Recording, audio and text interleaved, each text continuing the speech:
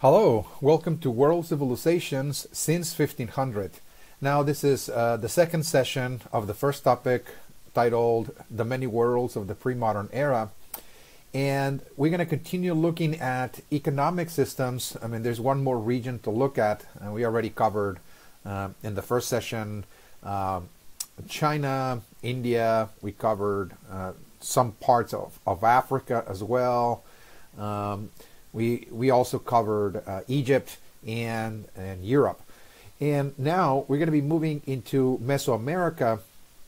We're going to look at that briefly and also look at the environmental impact of those agricultural systems. And after we cover that, we're going to spend the rest of the session looking at social organization. All right, so let us now turn to our outline here.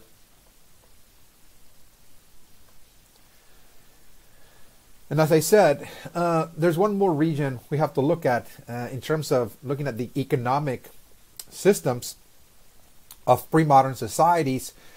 And they're all agriculturalist, but they vary in the way that they work the land, the type of techniques they use to irrigate their crops, the type of tools and so on.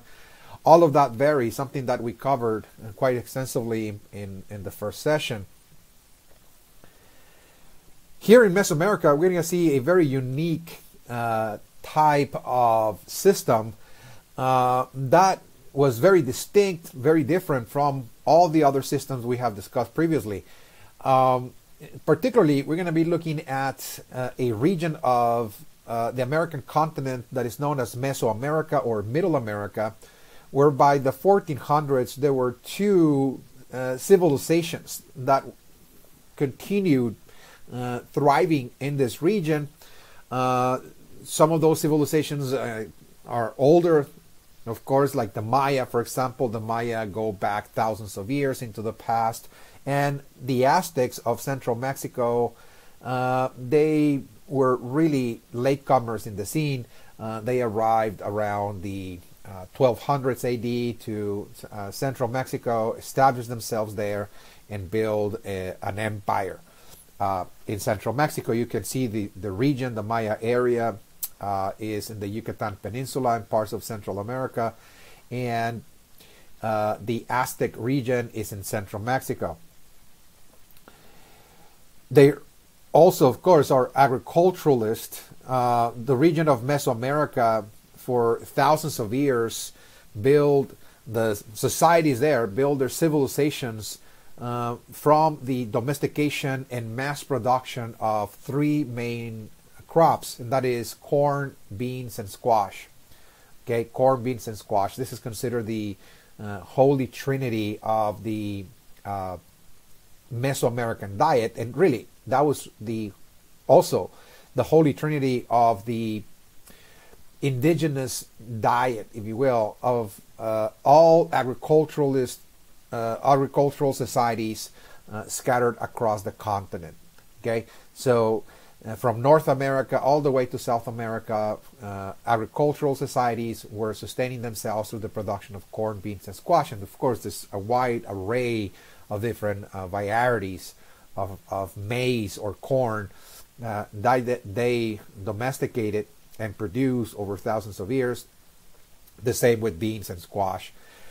Now, I mentioned that Mesoamerica and the American continent as a whole is going to be a very unique case study because the geography of the American continent was very, very different from the rest of the world. And here, agriculture was a little bit more difficult. Due to the fact that, for example, in the American continent, we don't find animal domestication as we see it elsewhere, like in Africa or in Europe and Middle East and Asia, for example. The animal species that old world societies, like the ones I mentioned, use for agricultural purposes, like cattle and oxen, for example, horses, those animal species don't exist in the Americas.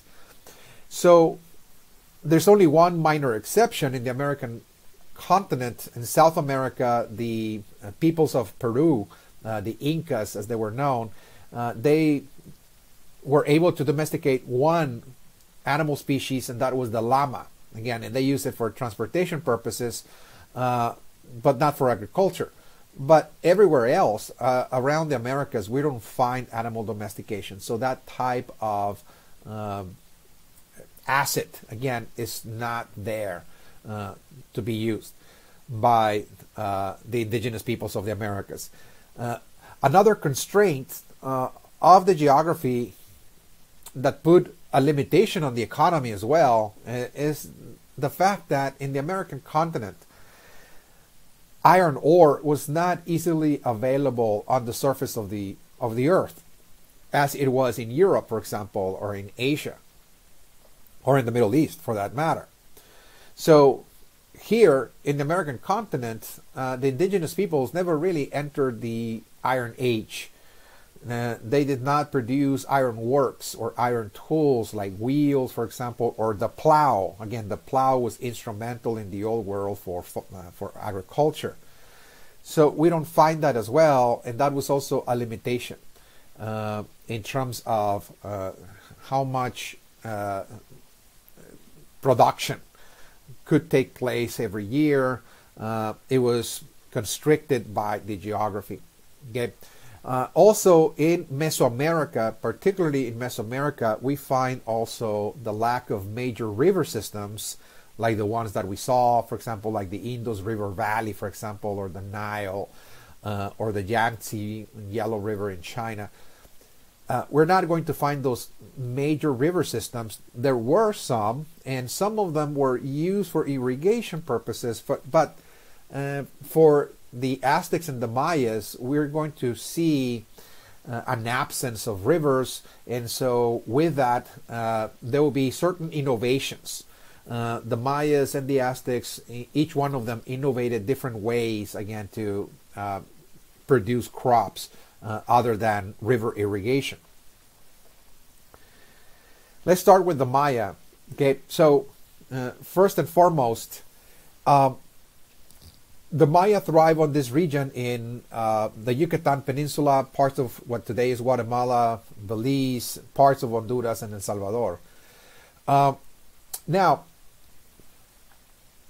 it is precisely in this region where we find the absence of major rivers again. It's really an area that is covered with rainforest for the most part. So there are seasonal rains. This is very predictable as well. From May all the way to July. Again, what we find is the rain season, and it's very predictable. It happens year by year by year by year. So again, of course, the timing for the planting cycle in agriculture occurred around February or so, due to the fact that by early May, the rains were going to come in and, of course, irrigate the fields, and they produce, of course, a kind of natural form of irrigation, so to speak, that was very, very cyclical, seasonal, and very predictable as well. Now, there is, of course, a certain challenge that the Maya faced in this region, that is the rainforest. Again, there's a lack of animals to be used for farming and for fertilization, and also, of course, the presence of a rainforest from which the Mayas are about to build their grand cities, by the way, over the span of about 1,500 years or so.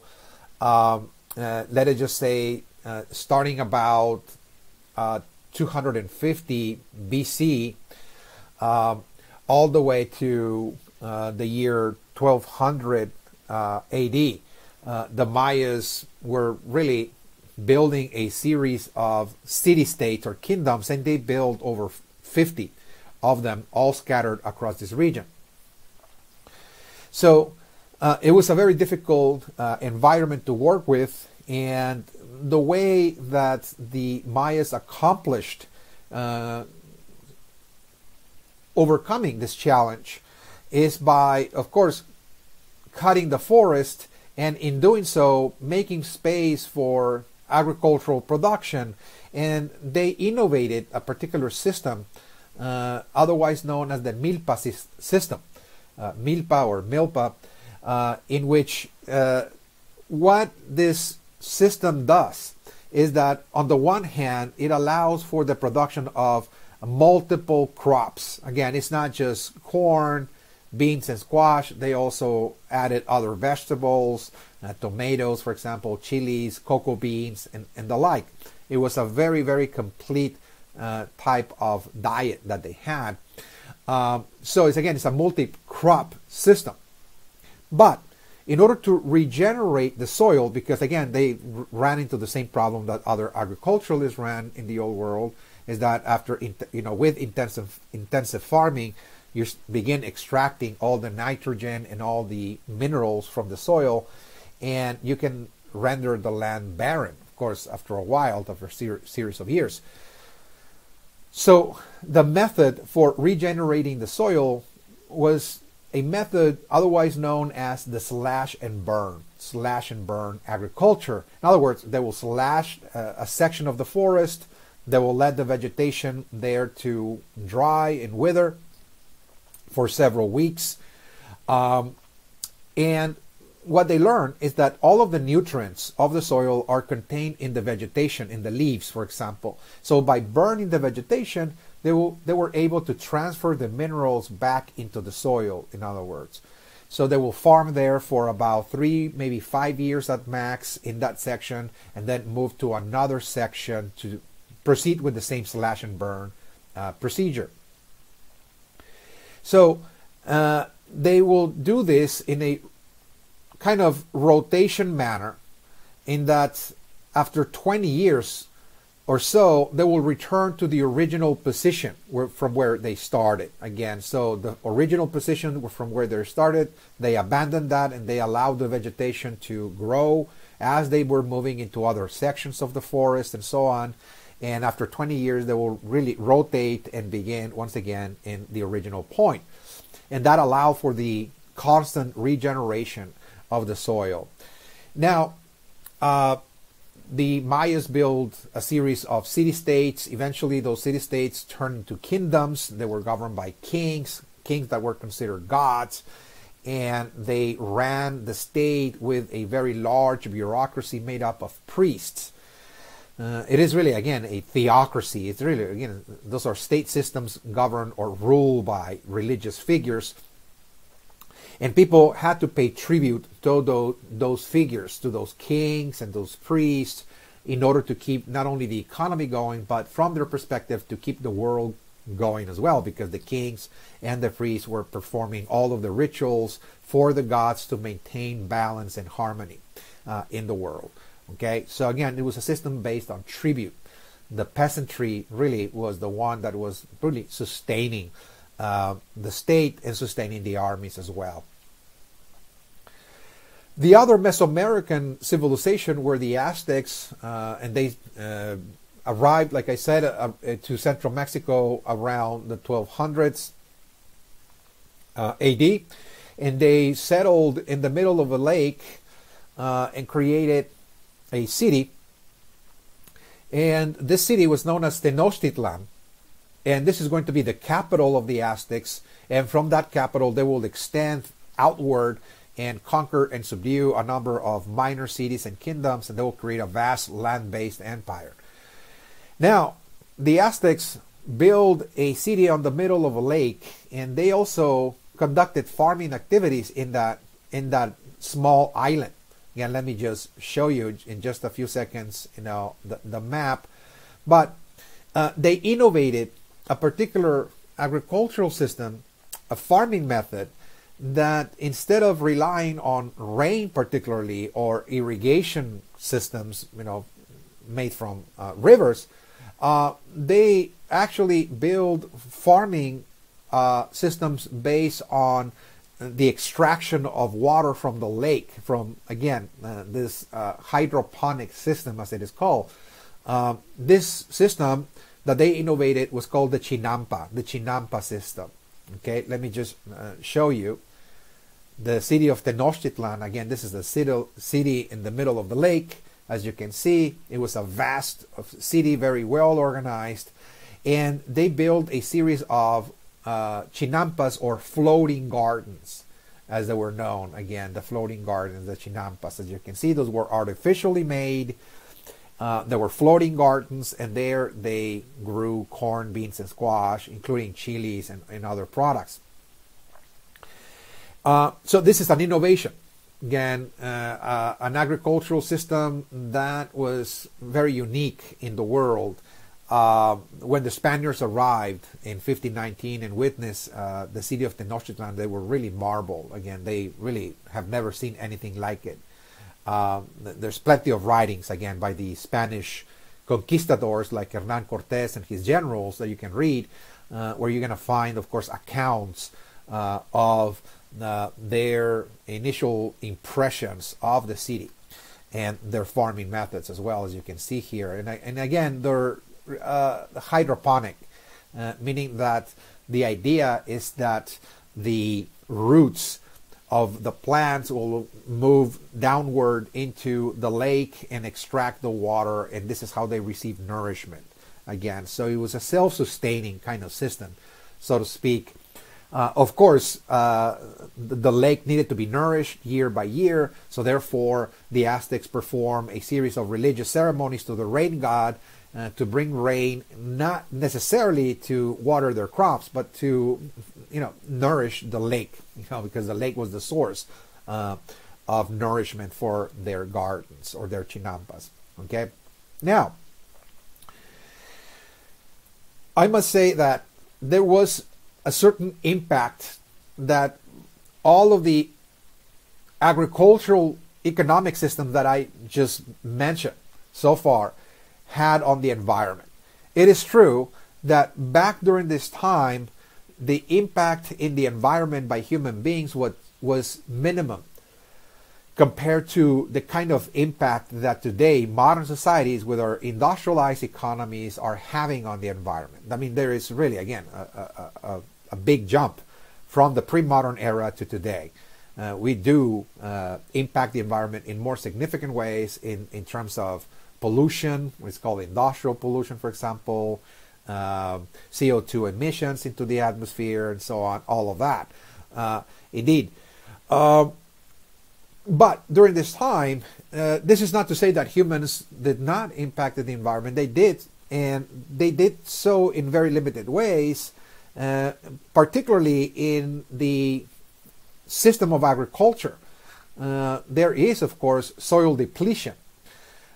Intensive agriculture required farming intensively, and despite the fact that there was fertilizing methods employed in the old world by the use of cattle, fertilizer, and so on, they're still, again, running into a number of problems as they're extracting the nitrogen out of the soil.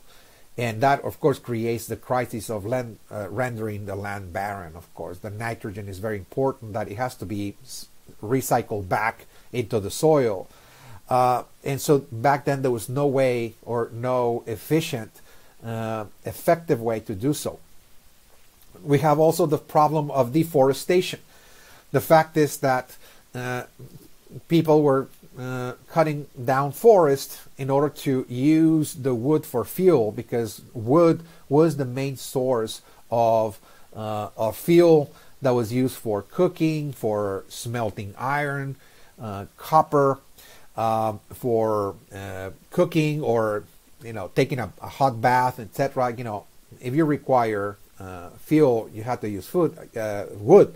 So that required decimating forest, and that happened, of course, extensively in parts of Europe, like Central Europe, parts of Germany, in England as well.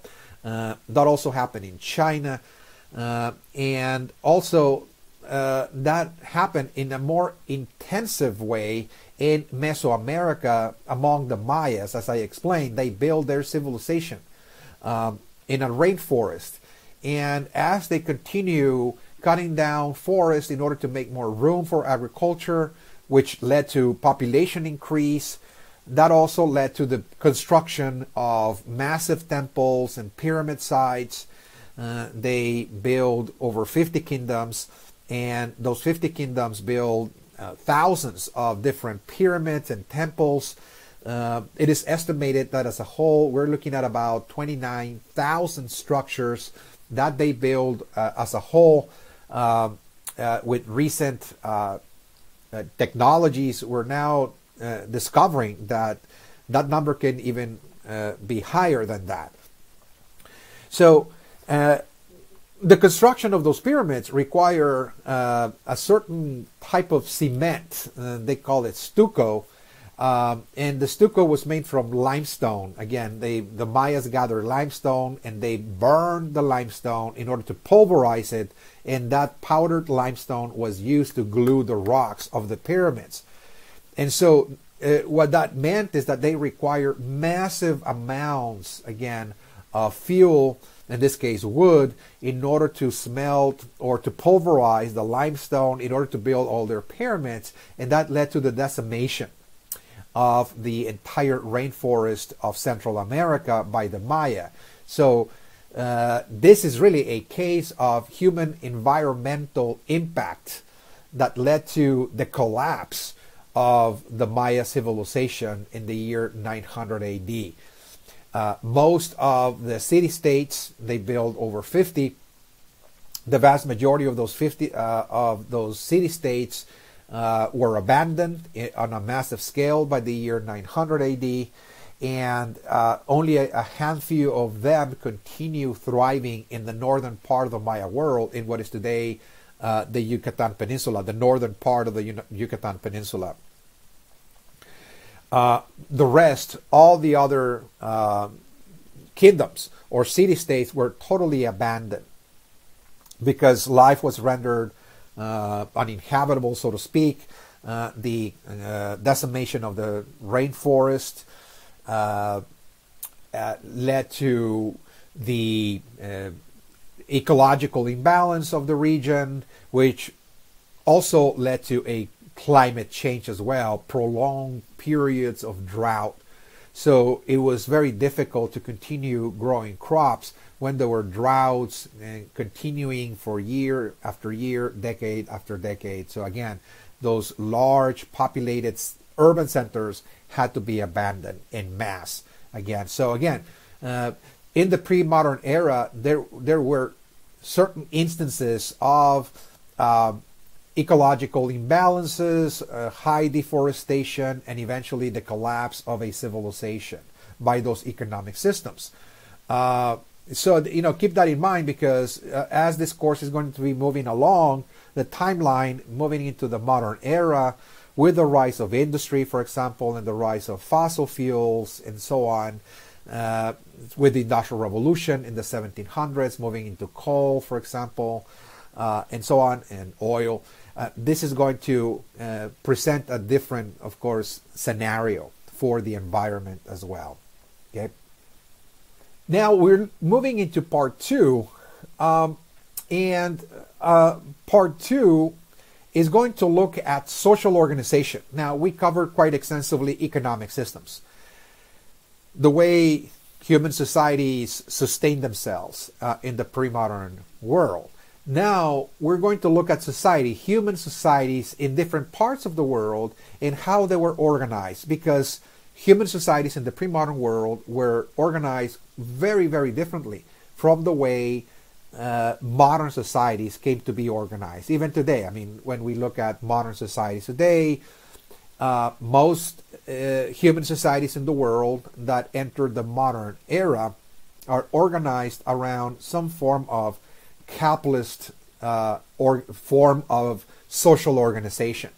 The way we come together and form a community, to form a society, how we socialize with each other, how do we relate to one another, and how we accomplish also what needs to be done in society, how we get things done, is through some form of capitalist relationship, and that is through the payment of wages, that is to say. Okay, so it's a wage system of social relationships. That is to say, we socialize with one another because we are hiring one another to do certain work, certain tasks, certain operations, and this is how we get things done. In other words, okay, it's a capitalist society. We live in a capitalist society. Now, before the 1500s, capitalism didn't exist anywhere in the world. So people did not come together, form communities, and related to one another to get things done by the payment of wages or salaries. Okay, in the pre-modern world, there were two different kinds of ways that people were forming their own communities and societies.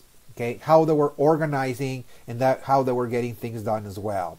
Okay, and those two different systems are called, one is called kinship and the other one is called clientage. Clientage also is another form for feudalism as well, but I will explain very thoroughly what clientage is once we get into that section. Let's start with kinship. And this was the most prevalent form of social organization that existed prior to the 1500s in many parts of the world, particularly in parts like Asia, for example, the Middle East, Africa, and the Americas. So what is kinship? All right, so kinship is a word that denotes any group in which the members see themselves as members of an extended family. Okay, so this is really an extended family. That is kinship, meaning that those that lived in communities, villages, in certain towns, and so on, under a kinship form of organization, those societies saw themselves as an extended family, that they were related to one another in familial connections, that they were part of this family because they shared a common past, a common history, mainly common ancestors, and the way that people belong to such kin groups is by, first and foremost, being born into it. So by being born into a kin group, I mean, you're automatically part of that extended family network. Another way you could also belong to a kin group is through marriage. If you marry a person within a kin group and you move there, then you become part of that group as well. Okay, you become a de facto member of the kin group. There were other methods by which one could also become part of a kin group, and that is through initiation or adoption. Okay, you can be initiated into a group, or you can be adopted. If you're adopted, you're accepted, from the outside, and your descendants will just become part of the group as a whole. Again, being initiated means that you moved into a group in order to form part of it because you perhaps bring certain skills. For example, you are a very skilled warrior and you want to join the warrior clan, for example. And if you prove to be very brave in battle, very skilled, you can be initiated into that clan and you become part of the group as well. Okay, so this is a very, very common form of social organization that is really very primordial. This really goes back since the very, very beginning of human societies. In other words, human societies were formed in the distant past, going back to, let's say, the Paleolithic age. We're talking about, tens of thousands of years ago, by people coming together as members of a family, that is to say. So the family was, since the very beginning of human societies, the basis of the entire society, and continue to be so even up to the 14 and 1500s. It's the most prevalent way that people live together with other human beings. Again, that they socialize with them, they relate to them, and they accomplish things because they're members of a family. And they have certain obligations. When you are part of a kin group, you have certain obligations that you have to meet. Everybody is obligated, in other words, to help each other. Okay? So whenever you need, for example, assistance in, let's say you're getting married, you need to build your hut, etc., you call upon your family members, your relatives, to assist you in building that hut. Okay? Whenever they need you, you must also go and help them as well in whatever they request. It might be building a house, might be building a road, a bridge, etc. Something that the community needs. Again, the people must participate, because the idea is that everybody is part of this network of a single group, a single family. So therefore, they have to cooperate with each other because of those familial obligations. Work within a kin group was also performed communally, that is to say, meaning that people were not necessarily acting out as individuals within the group. You're a member of this family, so therefore every type of activity that is called work, whether it's farming or fishing, for example, hunting, any type of activity, has to be conducted in group. Again, it's group formations or group work. You go with your relatives to work the land. You work with your relatives to go hunt a deer, etc., and so on. Again, so it's a more of a communitarian enterprise. The entire community sees itself as an enterprise as well. And there is very clearly elders that are the heads of the group. They are the patriarchs or the matriarchs, the father figures or the mother figures. They might be the grandparents or the parents, and they are indeed in charge of the family at large. They're making the most important decisions, and people must pay homage to them, obey them, because they know better. Again, so there is a very clear hierarchical organization within the kin group in which one must obey their betters, their elders, and also their ancestors as well. The idea of ancestor worship is very, very present in kinship organization.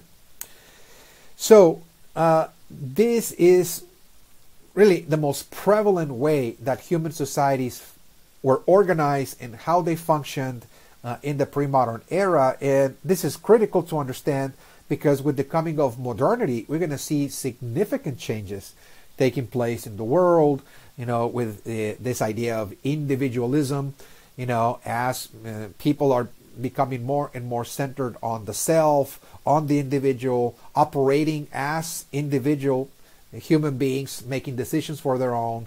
And this is going to be a force of change, particularly a force for change for traditional societies that organize around kinship.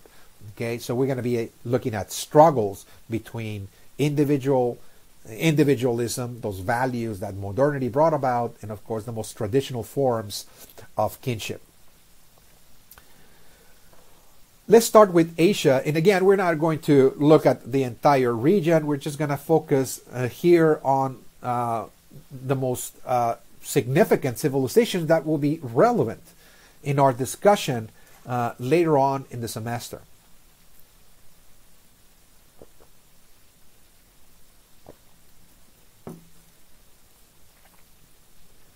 All right, so let's start with China. And China, since the very beginning of Chinese civilization, and even before the rise of Chinese civilization, around 3000 BC, the people that inhabited this region, that were moving into those river systems I discussed in the first session, and the Yangtze River, the Yellow River, to establish a series of farms and develop the agricultural revolution, those were actually kin groups. Again, those were actually nested communities of people that were connected with each other in those familial connections that I just explained. And they centered on different parts of the river. They built irrigation networks, and through that, they started really building the very first communities, eventually the city-states, and overall, we're going to see the emergence, of course, of Chinese civilization down the line. So kinship stood at the very center of Chinese society since the very, very beginning.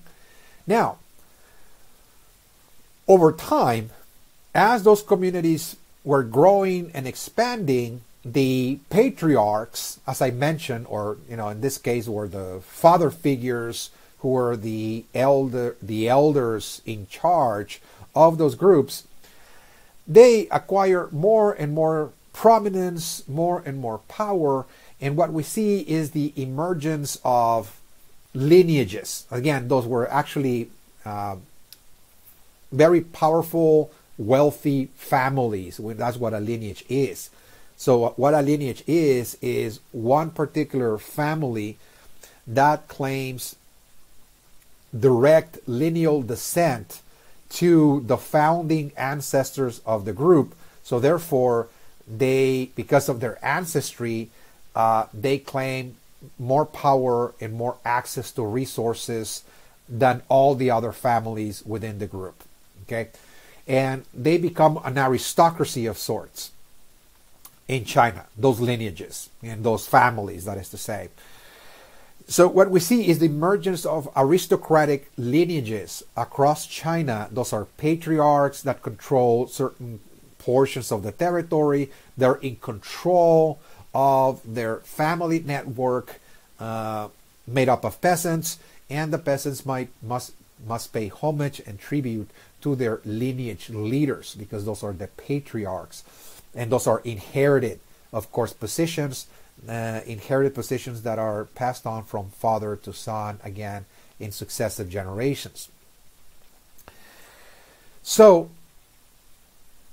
at the same time, however, that we see the emergence of those aristocratic lineages that are becoming very powerful in different regions of China, we see also the emergence of the state. We see the emergence of a monarchy that is trying to govern the entire region, make decisions for everybody else, but yet there's going to be a struggle between the regional or territorial patriarchs and the state. Okay, the state initially in China was not totally centralized. It was not in total control of China. It was not supreme, that is to say, it was there. It was making decisions, particularly decisions that regarded, for example, issues of warfare to be important, the defense of communities, and so on. But the patriarchs at the local level were still very, very dominant. And there's going to be a struggle across and down through the centuries, across Chinese history. We're going to see a struggle between the local patriarchs and the state. Eventually, those territorial patriarchs are going to develop their own semi-autonomous kingdoms. So although China was governed by a single monarch that was supposed to unify all of the regions of China in the very beginning, again, kinship and identity was very important for people, and people identified with their clan, identified with their family in a particular region, and they obeyed their local patriarch. And those patriarchs were able to build a series of petty semi-autonomous kingdoms that competed with the state for power. So there is a struggle, again, in Chinese history between the local clans and the state for dominance. Okay, eventually, because we find a period of this unity in China by the 6th century BC, what we see is the total disintegration of the monarchy. The monarchy is disintegrating. as a result of losing power and the kingdoms becoming more and more entrenched in their own regions, claiming power as well. And the collapse of the monarchy occurs around the 6th century. And now those different kingdoms are at war with one another. They're now trying to compete with each other for dominance. And China entered this period of the Warring States, again, from 475 to 221 BC. You can see in this map those regional clans, as they were called. Once again, kinship identification was central in Chinese society. So this is important because throughout China's history, kinship identification was central in the way people organize themselves. And here we see the clear division and separation of Chinese society along lines based on lineage. In this case, that people belong to different clans that were governed by different lineage groups or families and so on. And there was a period of disunity, as you can see, and of course chaos and warfare as well. Okay, this is a very tumultuous period of Chinese civilization.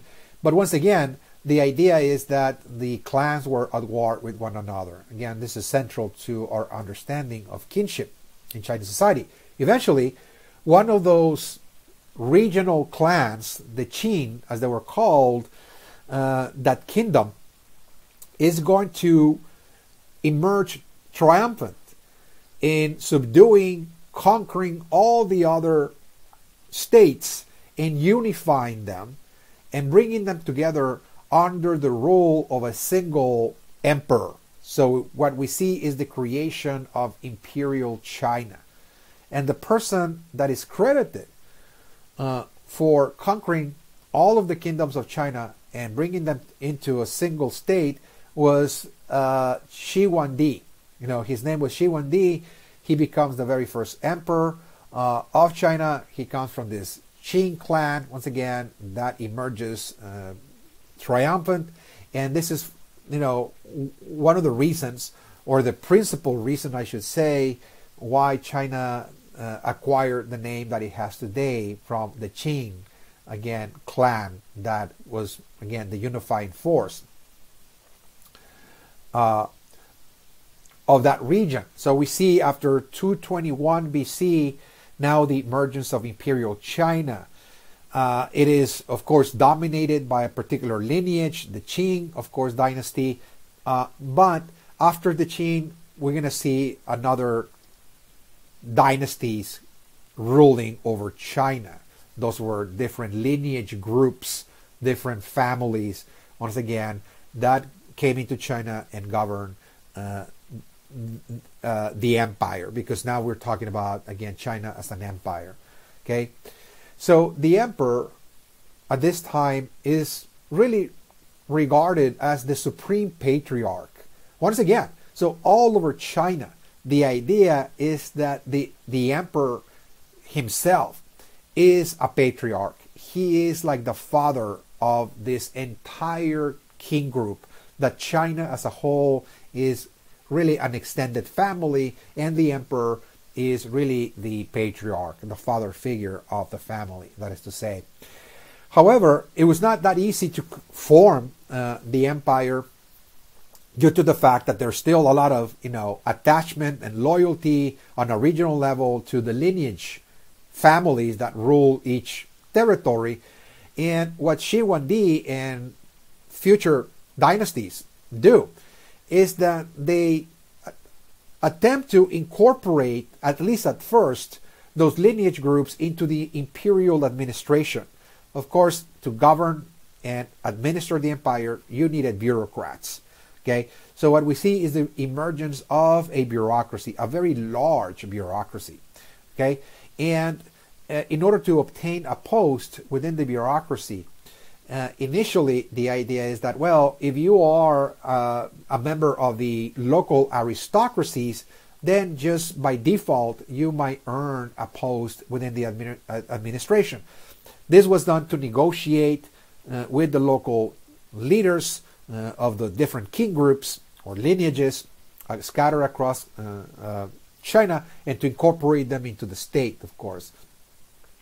However, as time progressed, we're going to see other dynasties coming into the imperial power of China, like the Han Dynasty, that comes in just after the Qing Dynasty,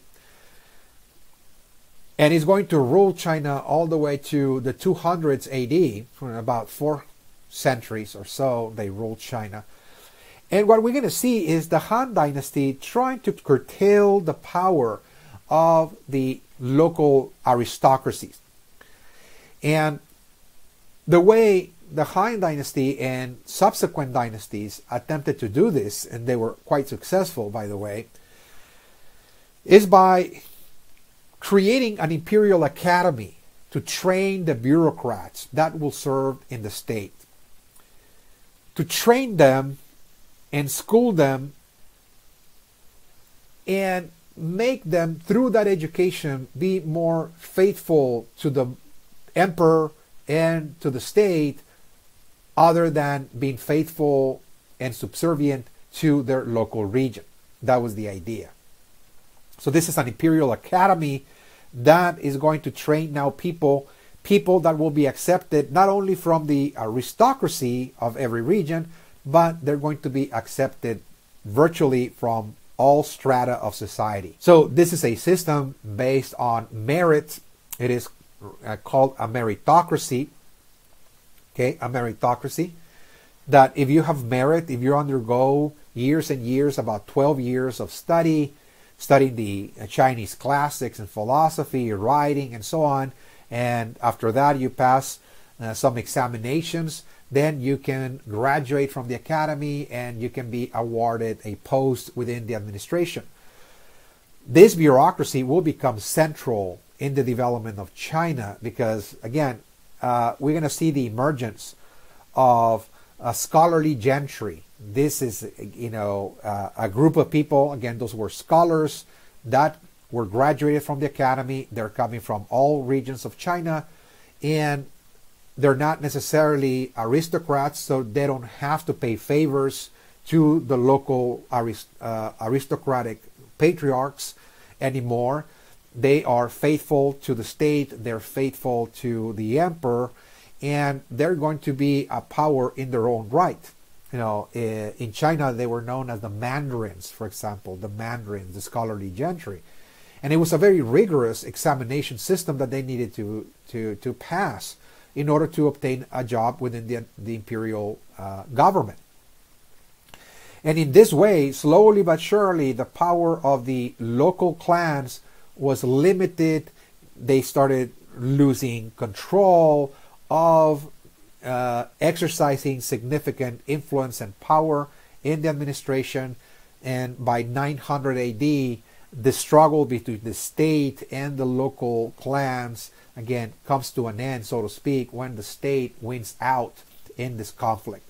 Now the mandarins who graduate from the academy are scholars that are coming from all strata of society, and they don't really have to pay any favors to the local clans anymore.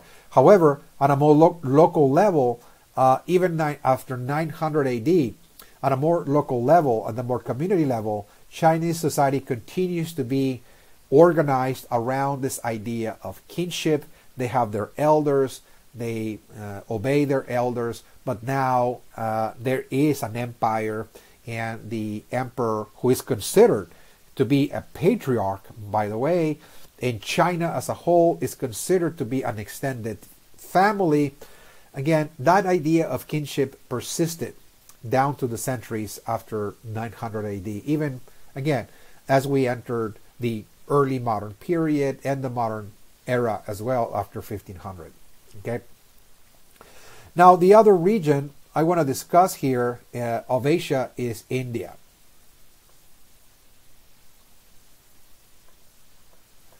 India, again, was also a region divided along kinship organization, and what we see is India being organized in a way that we see, for example, the creation of lineages.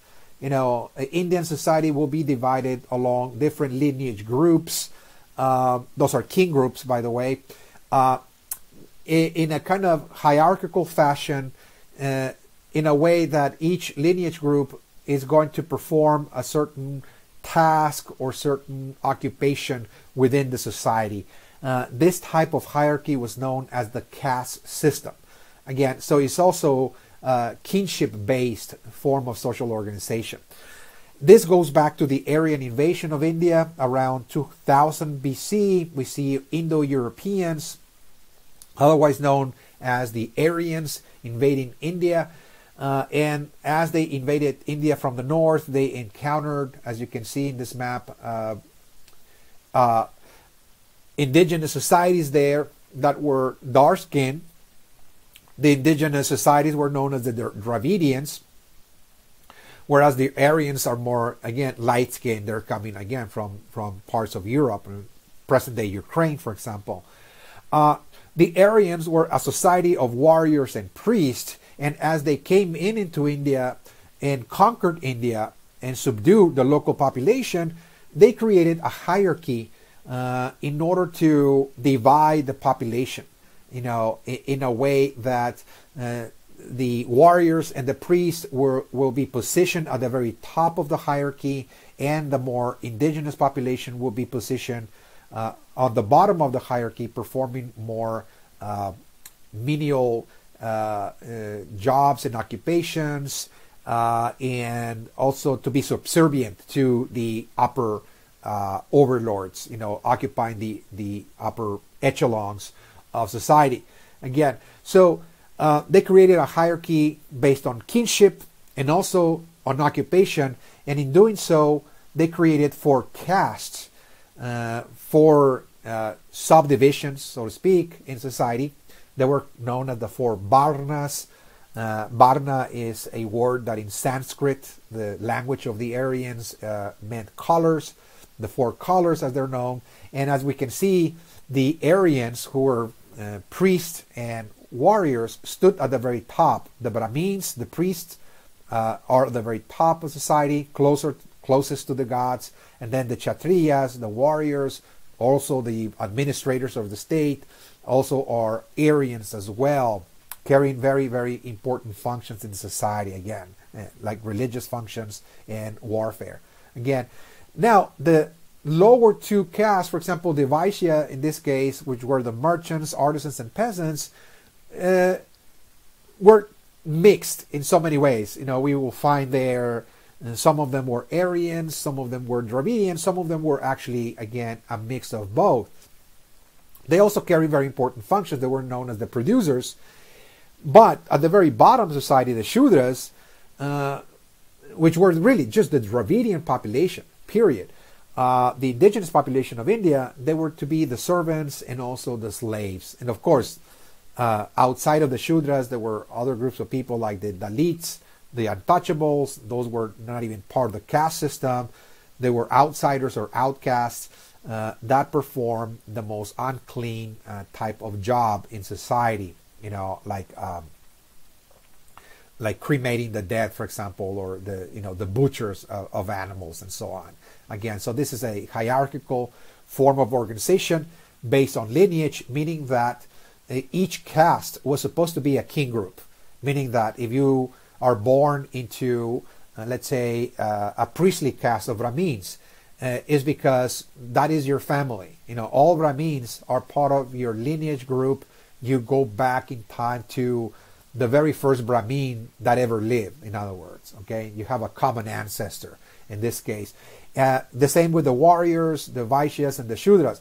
And it was a very rigid social hierarchy that prohibited intermarriage between the castes.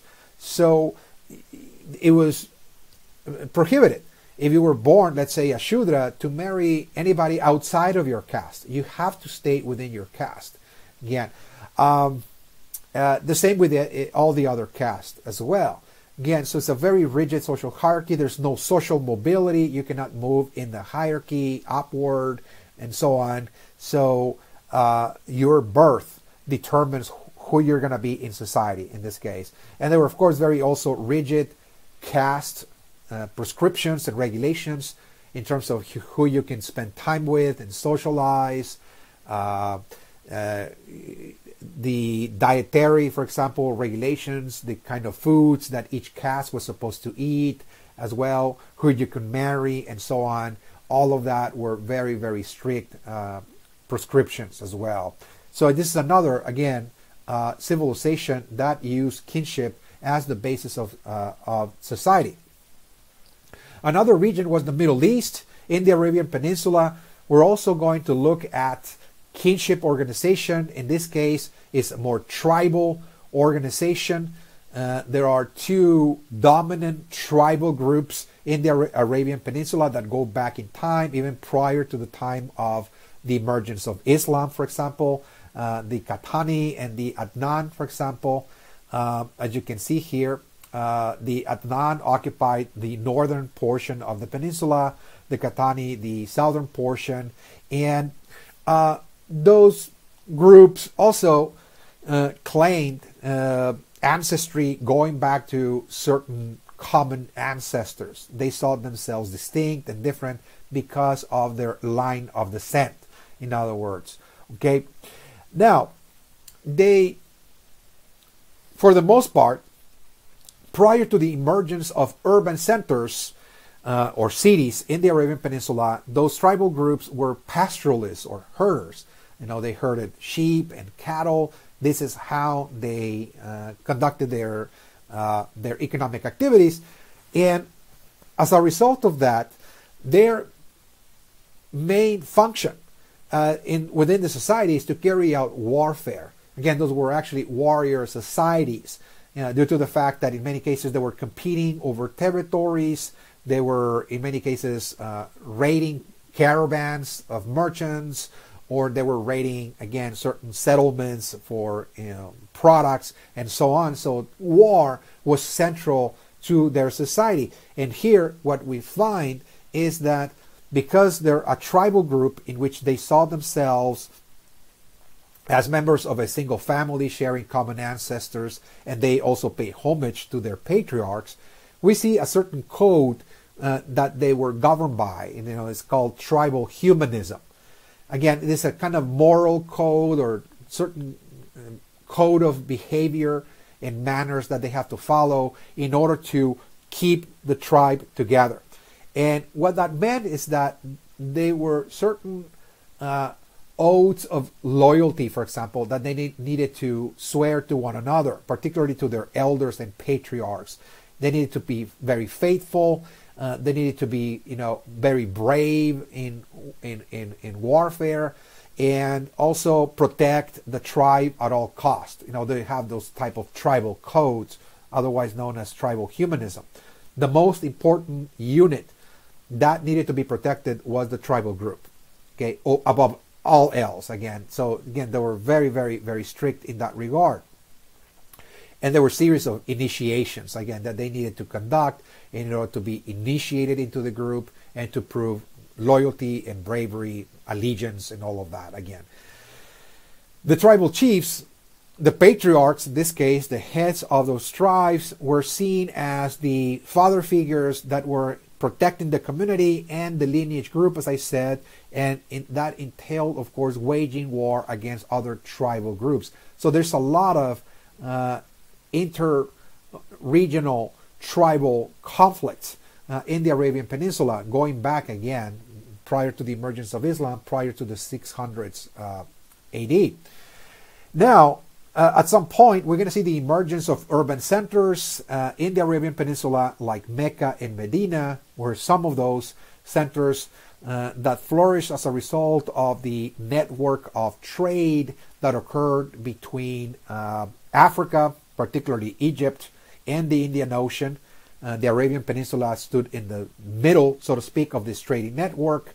And so in the Red Sea, we're going to see the emergence of those nexus points, Mecca and Medina, in which merchants are now dominating, of course, more and more the societies in those urban centers. Again, still, the tribal groups live outside the urban centers, but those urban centers are growing in prominence, in wealth, in power, and they're going to be fundamental in the creation of Islam, as we'll see, particularly when we move into session 3 with the rise of Islam, of course. So again, we see more and more occupational groups in those urban centers. We have merchants, merchant princes are dominating there. We have artisans, we have farmers. We also have urban dwellers, of course, that are interacting with the tribal groups outside. The urban dwellers engage occasionally in trade with the tribal groups. They trade manufactured goods or exotic products that arrive from without for animals, for example. And again, there's a symbiotic alliance, so to speak, between those two. But at times there's, of course, conflict and warfare. But over time, Mecca and Medina will become the centers from which a new faith is going to emerge around the 630s, 632 AD. We're going to see the emergence of Islam there, a new faith that is going to spread like wildfire across the peninsula, and those centers will forge the very first state systems that are going to unify all of those tribal groups, so to speak, together under the influence, under the force of Islam again. So tribal identity will continue to be important, but now as those tribal groups are converted to Islam, they're going to be slowly but surely acquiring a new identity that will coexist with their tribal identity, and that is a religious identity, the religion of Islam. So kinship will continue to be important in the Middle East. Tribal identity will continue to be important, but now there is an added force that is also coming into play, and those tribal groups will adhere to Islam, and at times they will divide themselves over matters of doctrine, and so tribal warfare will continue even in the age of Islam due to again this very strong kinship tribal identification in that region. Now the other region I want to talk about is Africa. Okay, Africa is another region where we find kinship to be central, and here we're just going to focus on one region, and that is the Kingdom of the Congo, as you can see here in this map in the west central part of Africa, in the west coast. There was a massive kingdom which the Portuguese encountered as they arrived there in the 1400s AD. And there would be significant interactions between the Kingdom of the Congo and Portugal as we move into the 1500s and beyond, and particularly when we look at the slave trade, for example. Okay, so it is in the Kingdom of the Congo where we find also kinship organization, a highly structured lineage organization. What we find is a series of tribal groups all connected with each other through a system of alliances. The tribal groups see themselves related to one another through common ancestors. So there is one line of descent, one family that claims a line of descent going back to the founding ancestors of the group. And that family nominates a ruler who really serves as a king, the king of the entire tribal organization. And the title for that individual was the Mani Congo. He is indeed the king, he is the war chief, and he is in charge of trade as well, the Mani Congo. Again, it's a lineage organization. Okay, now the way the group works is that the Mani Congo, this king, is not absolute. He has to negotiate with the tribal leaders, otherwise known as the big man. Now, every time they have to go to war, well, the Mani Congo has to ask the big man for assistance. Okay, So this is not a totalitarian or absolute, system, but rather is a system of tribal alliances and negotiations. So the Mani Congo must request the assistance, the consent of the tribal leaders, request manpower, resources, and the like. The same with trade as well.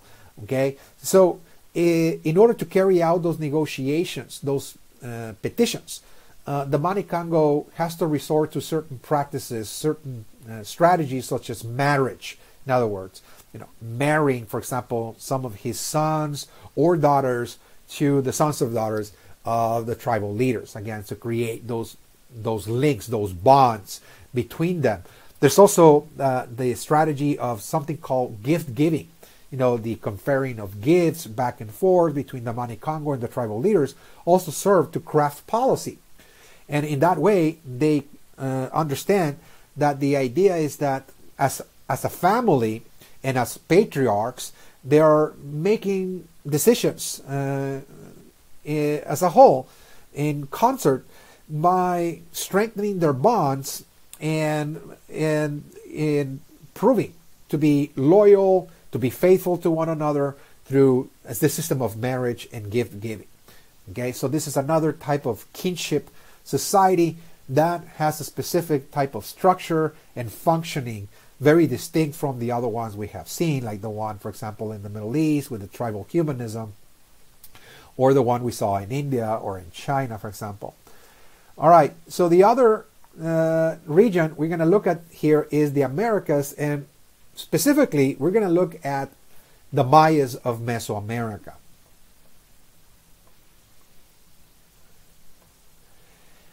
So the Mayas of Mesoamerica also had lineage organization. Now, I mentioned that in the year 900 AD, most of the city-states, in the Maya region collapsed. And there were just a handful that survived. That's true. Most Mayas left the cities, their temples, and so on, and they went to live in different parts of the territory of the Yucatan Peninsula. And what we see is the division of the Maya world into a series of lineages. Again, so lineage organization. People that have different associations, identifications with different families, that is to say, families that go back to the beginning of time, to mythical eras, the beginning of creation, and so on and so forth. So the Mayas are now divided geographically. Again, in the Yucatan Peninsula, they're governed by different chiefs, and they lived in something called a chiefdom. Okay, those geographical chiefdoms in the Maya language are called Cushcabal. A Cushcabal is a geographical chiefdom. There's a chief whose family, again, has a sacred line of descent, so to speak, again, to gods or mythical ancestors. And they're not necessarily kings, they're seen as chiefs, and they are considered the patriarch, the father of all the people that live within their territorial domain.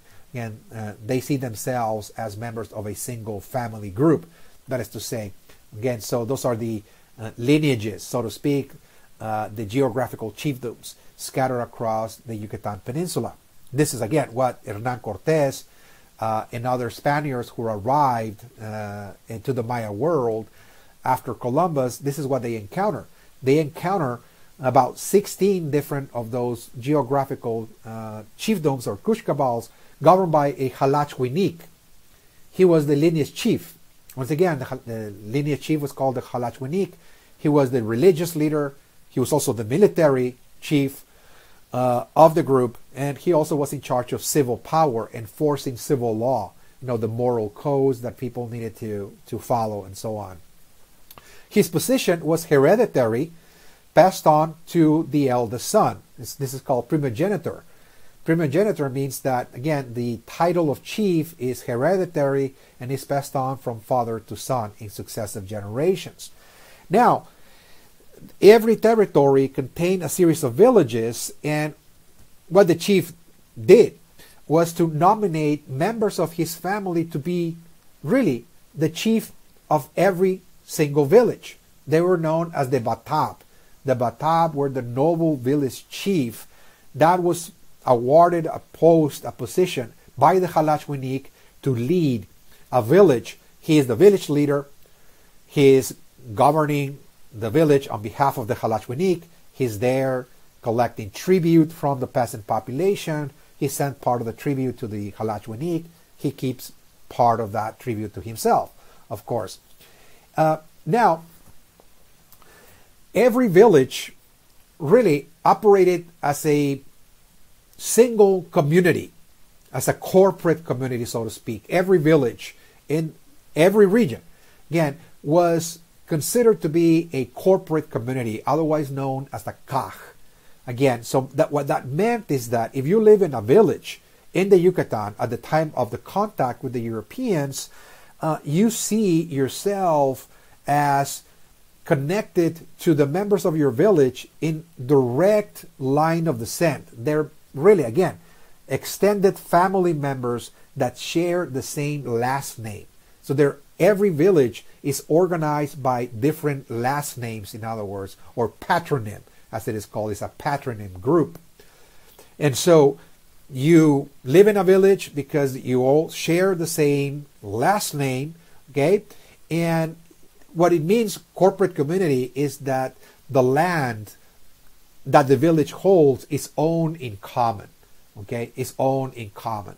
And everybody is really operating as a single entity. That's what a corporate community is. That, again, there's no individualism. Again, it's everybody's pretty much operating as a group. Again, within group identity and group economic activity as well. All right. So now there is yet another form of social organization that existed prior to the modern era, and that is clientage, as I explained in the beginning of this section. Besides kinship, in the pre-modern world, there were some regions of the world, particularly Europe and some African regions, that actually operated under a quite different type of system of social organization, and this is known as clientage. This is also known as feudalism as well. What clientage or feudalism is again a system by which people come together to form a community, not necessarily because they see themselves connected to the members of the community in familial links. You know, they don't see themselves, again, as members of this extended family network, like a tribe, for example, a clan or lineage group. They're coming together because they're really living under the rule of a strong man. It can be an overlord, it can be a military chief, it can be a landlord, it can be a prince or a king, and they're there in order to receive protection from that strong man, in other words, that they're there to serve this overlord in every way possible, and in return, the overlord protects them. You know, that is like a very, very practical type of relationship. That kind of relationship is known as a patron-client relation. Patron-client relation. In this case, the overlord, the king, the prince, the landlord, the military chief, etc., who is in charge of a domain, it can be a large territory or so, is like the person that is in charge of the armed forces. That person has a personal army, that person has resources, and he uses that to protect a population. Okay, to protect a population. And so, in return, the population must pay for that protection. Not in terms of money. This is not really a monetary exchange or monetary relationship, but what was of value, again, in the pre-modern world, was labor. Okay, so people moving into this system of clientage whether in Europe or in parts of Africa, for example, were very conscious that the only thing that they could actually offer, of value to a strong man for protection and so on, was their labor. So what that meant is that people in this type of relationship needed to pay tribute to the landlord, prince, and so on, in terms of, let's say, if you're growing crops, well, at the end of the year, part of your harvest, 15%, 20%, 30%, will have to be given to the overlord. Again, as payment. There's also tribute paid in labor. Sometimes the overlord requires you to work on his land and grow crops in his own domain as well. And so you have to spend maybe a day, maybe 2 days out of the week laboring in the land of the overlord as well. So tribute was paid with products, or those were agricultural products, for example, like crops you were growing, but also other things. Now, if you were a fisherman, if you were fishing, then you have to also share part of your product, as a form of tribute. If you're a herder, you're herding animals, well, you have to give some of the animals, again, as a form of tribute to the overlord for the protection that you're receiving, and so on. Again, if you're collecting wood, if you're making cheese, if you're making wine, everything or anything that you're producing, a certain percentage of that product must be given to your lord protector. Those were the feudal lords or lord protectors. He's the patron, he's protecting you, and you're the client. The peasant, paying that tribute, the producer and so on, is the client, paying for that protection. That is to say, that is the kind of relationship. So once again, the feudal lord is not seen necessarily as a patriarch. He's not really related to the people in those familial connections. Again, so there's no network of kinship ties within a feudal society. Okay, that didn't mean that there were no extended families within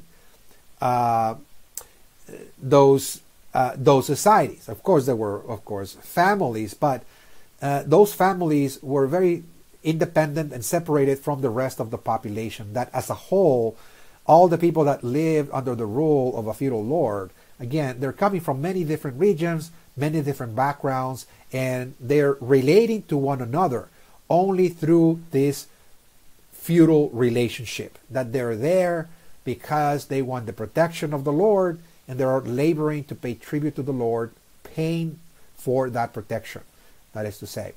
Okay, so how and why that happened?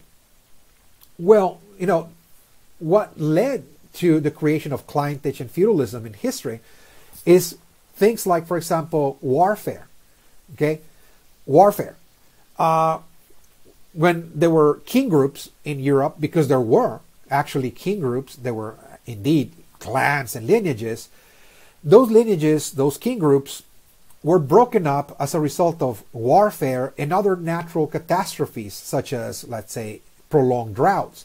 So whenever, again, those catastrophes occurred, whether those were human-made, like warfares and invasions and attacks, or nature-made, like droughts, those societies disintegrated, and members of those societies left the group, and they were seeking protection. They were seeking protection from somebody who had the means to protect them, a strong man, for example. Again, somebody that will have, an army, at his disposal, and so on.